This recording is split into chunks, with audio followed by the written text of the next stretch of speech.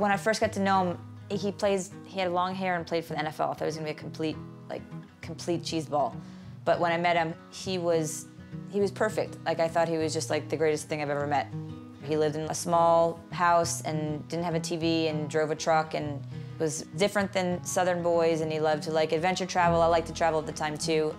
He was just like the superhero athlete, but also super smart. He's the best of both worlds, let's say.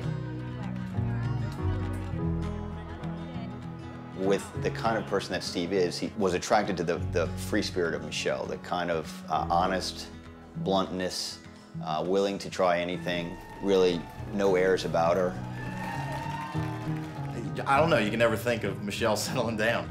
She was always having fun, and I think when she met Steve, they just started clicking.